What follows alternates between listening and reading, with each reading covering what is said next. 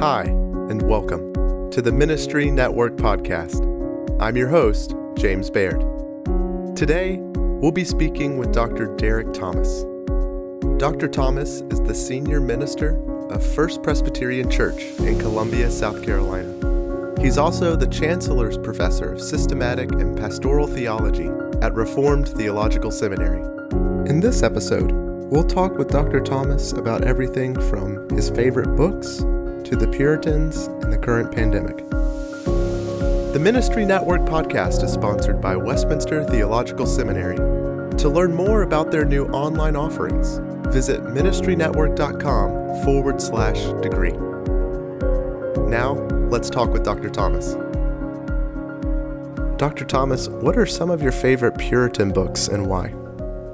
Well, they're favorites because they meant a great deal to me at certain points in my life. And so John Newton's letters meant something to me because John Newton was an extraordinary preacher, but he was also a great pastor and ministered to his congregation and further afield through letters. You know, letters to widows and those dealing with disease and those dealing with melancholy and those dealing with besetting sins and 100 other things. And the way in which Newton wrote and dealt with them so lovingly and caringly was a very considerable help to me at one point. Early on in my ministry, in my Christian life, when I was still a college student, I lived in the top flat apartment of Jeff Thomas's manse, along with his wife and children. And he would get up early at 4 o'clock in the morning and he would make coffee and we would read John Owen to each other. Now, I am not a morning person. I wasn't then and I'm not now. So it was a considerable struggle for me. And added to that was the prolixity of John Owen's writing, because he thought, I think, in Latin and translated into English. And I remember going through volume 7 on the duty of being spiritually minded based on some verses in Romans chapter 8. And it introduced me to John Owen. And then later reading more and being urged to read more by Sinclair Ferguson. And then eventually teaching a course at RTS in Jackson on John Owen, which got me a little more. I'm not an Owen expert by any means at all. But John Owen's volume 6 on mortification and temptation is a profoundly life-changing read. In the last decade or so, I've been engaged in bringing into print with Joel Beakey and others the works of William Perkins. William Perkins is probably more important than John Owen, to be honest, but because most of his works were in Elizabethan English and some of them didn't even have complete sentences, they were never republished. And so this is the first time, I think next year will be the first time that all 10 of his volumes will be in print for the first time. And it is truly magnificent. Can you share with us some of the contours of the Puritans' approach to pastoral ministry? Yes, well, of course, Richard Baxter's Reformed pastor, has been a mainstay as a Puritan expression of pastoral ministry. And I think the Banner of Truth brought out a more readable version of it called, I think, Pastoral Ministry. And it was designed to be read in like 30 or 31 days. And he talks about calling and preaching and visitation and church discipline and developing Christian virtues and patience and love and so on. And that's a profound piece of writing. A precursor to the Puritans in Martin Bucer's book concerning the true care of souls, which the Banner of Truth republished and updated just a few years ago. And that's a very important piece too. But their approach to pastoral ministry was twofold, I think. It obviously included preaching and teaching. And in their preaching and teaching, they did pastoral ministry. They engaged experientially in the needs of the congregation. I think that they saw, as the Directory for Public Worship indicates so clearly, and they were Puritans, of course, the Westminster Divines, in that they divided the congregation into various sections. I mean, the unconverted, the hardened, those who were near the kingdom of God, those who were young converts, those who were older converts. And each one sees things and hears things differently. Those struggling with sin and so on. And so in the congregation, you have, you can categorize maybe 10 to 15 different types of people. And they're all on different pages and needing to hear different things. And I think that has been a very insightful thing for me in preaching, that not only do you need to exegete the scriptures, but you also need to exegete the audience, the people that are listening to you. And what is it that they are hearing whenever you're saying this? I mean, some people are hearing legalism, some people are hearing antinomianism. And that's because they're coming from different perspectives. And you need to be aware of that and address both of them. Maybe not always, but the Puritans also had a very profound sense of the need to visit in homes, and something that is almost entirely passé now. We live in an age where it's almost impossible to somebody to knock on the door and say, "I'm the minister, can I come in?" I mean, here in the South, the painters and decorators to come before the senior minister calls at the house. But you do need to be inventive in the way that you minister to people and reach out to people and text them and email them and call them and so on. How has this question is a bit off script, how has your pastoral or your ministry team approached caring for the congregation in light of the current pandemic? Well, that's a very, very difficult question. So what we did here was almost on day one, we had already ordered equipment for live streaming. We've been doing that for a long time, for a decade and more. But we also ordered extra cameras because we were going to be engaged in doing little videos for other things. But that came in very useful. So from day one, I have done a daily devotional, a video daily devotional. We have a fun Friday where I'm in the graveyard that surrounds our church, and we have some members dress up as the character that's buried there and tell his life story. But that was a way of just communicating, and typically 1,000 views a week or so, maybe more, 1,100 views a week. And they're being viewed by people that aren't members of the church. But it's just a 5-minute thing. It's a means of communicating.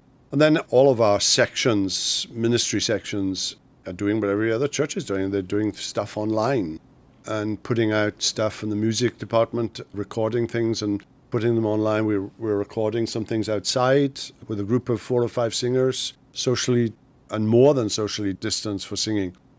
Easter was a challenge. Mother's Day yesterday was a challenge. And I recorded a separate little piece for Mother's Day that folk could access during the course of the day.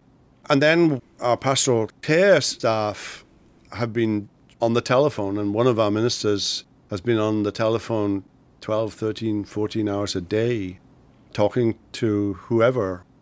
The saddest part of this for us has been not being able to visit folk in hospital and not being able to visit COVID patients that we've had in hospital. And we've had some challenges with funerals. I did a wedding Saturday, outside with social distancing, and it wasn't the wedding that they had planned for sure. And so those are some of the ways that we've been reaching out. And I said to the staff on the very first day, we had staff meeting after the first Sunday that we'd locked down, we want to come out of this having done too much rather than too little.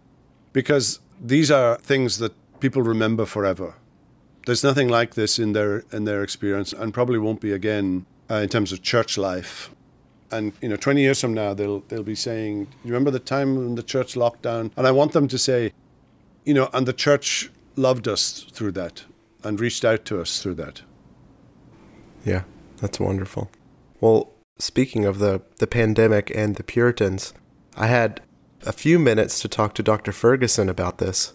And one thing he said was how amazing it is that as the Puritans were ministering before germ theory and our understanding of how these things spread, the first thing they would have done is to visit everyone, accidentally creating a hotbed in their church. And there's also the bravery. I know that in the 1660s, when the plague came to London before the Great Fire, It was the ejected Puritan ministers that stayed in London, and all the others, most of the others, left the city. So there was also a bravery and a courage about them. And we too, may have to exercise some bravery and courage. But everything that we're doing right now is counterintuitive. We are pulling apart rather than coming together. We've now got into the habit of sort of, if somebody's coming in my direction, you sort of step aside, and all of that's counterintuitive. Well, shifting the subject slightly, who are some of your favorite modern preachers, and why do you find them so effective? Well, Jeff Thomas, graduate of Westminster, he has been in my life for the totality of my Christian life in some form or another. He was formative for me as a college student, growing, searching, wanting to learn Reformed theology, wanting to know what ministry looked like. And I have been a poor communicator with him, but I get his weekly missive that he sends out, and I've been reading that for 40 years or more, 45 years or more. And Sinclair Ferguson, who I've also known for over 40 years. And for a great deal of that time, we spoke frequently every week or so. And more recently, we've communicated either by FaceTime or text messages. And as a young Christian, I was shaped by not just what he said, but the manner in which he said it. And I still find myself to this day saying something in a sermon off the top of my head, but it's Sinclair Ferguson's voice that I'm hearing when I say it, because there's something about the way that he thinks that resonates. I read people. I mean, there are preachers that I listen to, and I haven't the faintest idea where they're going, and I don't follow the logic of the sentence structure. But there are other preachers that I listen to, and I think that absolutely, totally makes sense to me. And so there would be people like R.C. Sproul, who I was very honored to become a friend to. Steve Lawson, although his sermons are long. Steve, if you're ever listening to this, I always want to go before Steve Lawson in a conference and not after Steve Lawson. And, John Piper, although I couldn't think like John Piper to save my life, and I couldn't preach like him to save my life, but he's totally unique. But I love listening to him. And Alistair Begg would be another preacher that I would love to spend a lot of time listening to and have done to some extent. But more recently, I've had the privilege of having Ligon Duncan in my life, and Ralph Davis was the preacher here with me. He was the evening preacher for 5 years, and that was an incredible blessing. And no one preaches like Ralph Davis. And now I have Gabe Fleurer, who's young enough to be my son, but has become a very dear friend, a graduate again of Westminster Seminary, and preaches in a very different style from me, but I absolutely love listening to him on Sunday evenings. I'd like to rewind for a second and point out that it is so fun to imagine Derek Thomas and Sinclair Ferguson FaceTiming each other. He FaceTimes me these days from the golf course. He's not actually playing golf. He's walking the golf course. So in Britain, they're only allowed one walk a day. I mean, that's how strict it has been. And so he walks around the golf course that's near his home. And typically, I walk with him along maybe 4 or 5 holes. And every now and then he'll point out the view. And it's central Scotland, and it's absolutely breathtaking. That's amazing. What advice would you give a pastor struggling to preach Christ from the Old Testament? Yeah, this is a tricky one, and I don't want to spend an hour, but this is a really, really important and tricky subject, and there are extremes on both sides that I think I'd want to try and avoid. I mean, I've heard the sermons that see Jesus under every rock and pebble, and they turn Old Testament history into something different. It's no longer history, it's a parable of some kind. It's a different genre of some kind. And I think that is just nuts.